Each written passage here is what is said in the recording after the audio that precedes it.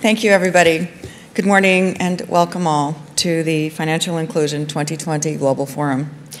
And on behalf of Axion and our sponsors, as you can see here, the Citi Foundation, the MasterCard Worldwide, Visa, the Bill and Melinda Gates Foundation, Western Union, MetLife, and others, we are so glad you're here.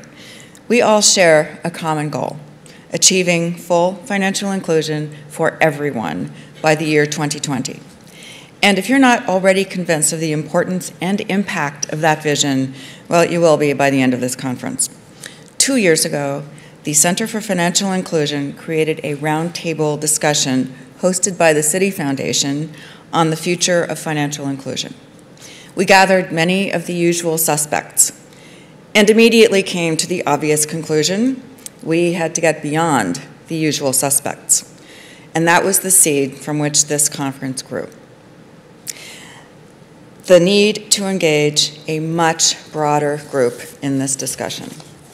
So we have gathered here an unprecedented array of global financial inclusion leaders. It's financial service providers, mobile network operators, NGOs, governments, bilateral and multilateral development institutions, advocates for the excluded like the youth, elderly, persons with disabilities, and more. This forum is an opportunity to hear perspectives from all of you and to get your feedback on the framework and recommendations that have been developed over these last 2 years. And using your input and feedback, we will chart the way forward together. So why is this goal of financial inclusion so important? There are 2.5 billion people around the world who lack a bank account, and far more who lack access to other financial resources they need to build better lives for themselves and their families.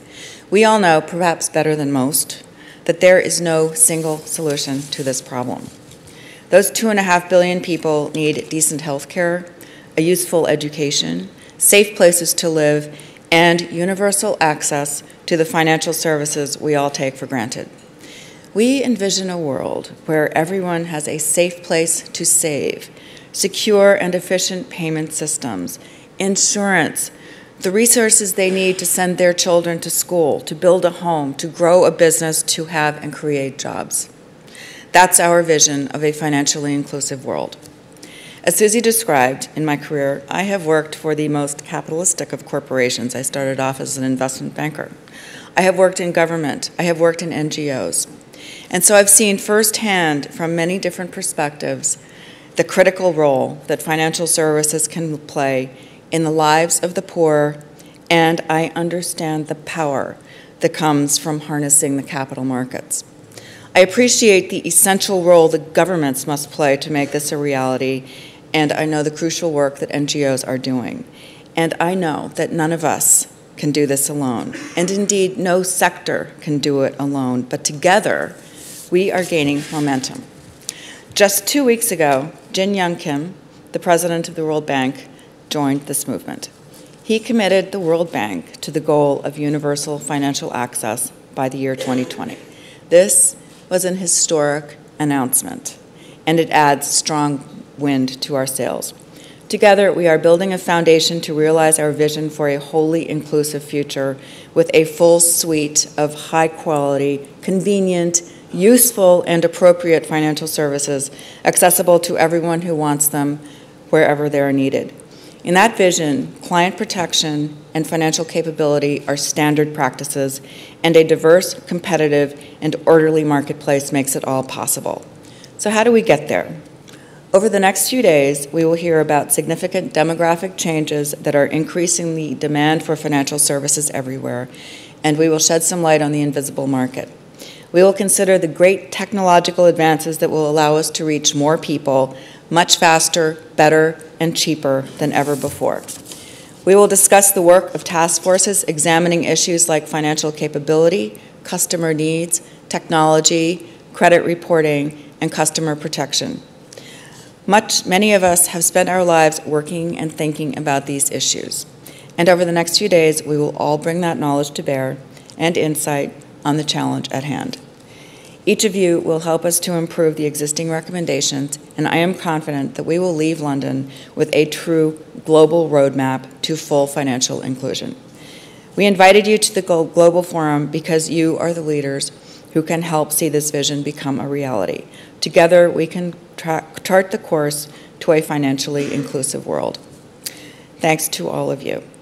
This event and the entire Financial Inclusion 2020 initiative could not have happened without the generosity, wisdom, and passion of our sponsors. And the Citi Foundation is our lead partner and a founding sponsor of FI2020, and Citi has been a partner of Axion's for 48 of our 52 years. They are a long-running supporter of this whole industry. Yes, you can thank Citigroup.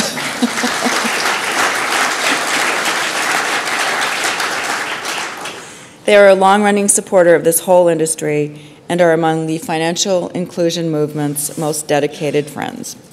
Today, Citi Microfinance and its partners are working to expand access at scale, and the Citi Foundation supports innovative efforts to deepen the financial knowledge and skills of tomorrow's clients. Citi knows as well as anyone how critical and how achievable financial inclusion really is. And few people understand that as thoroughly as our next speaker, Michael Corbat.